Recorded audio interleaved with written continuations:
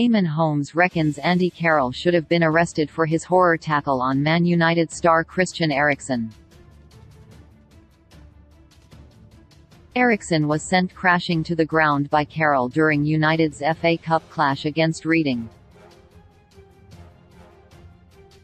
And the sliding scissors kick Carroll performed from behind forced Eriksen out of the game, and out of action for the bulk of the season while he recovers from the ankle injury he suffered.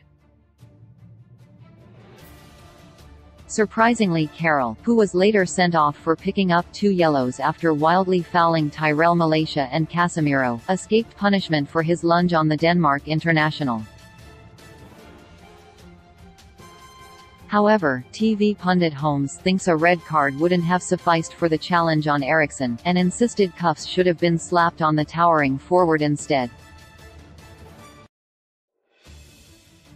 The die-hard United fan raged on GB News while assessing the impact of Eriksen's absence, which was evident during their 2-2 draw with Leeds on Wednesday night. "I think Andy Carroll should have been arrested for what he did to Eriksen, I really do.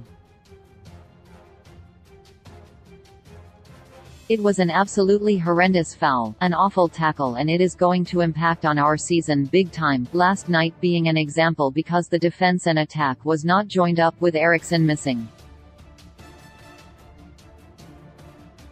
A slew of United fans were also incensed by Carroll's reckless challenge, with one supporter branding it criminal on Twitter.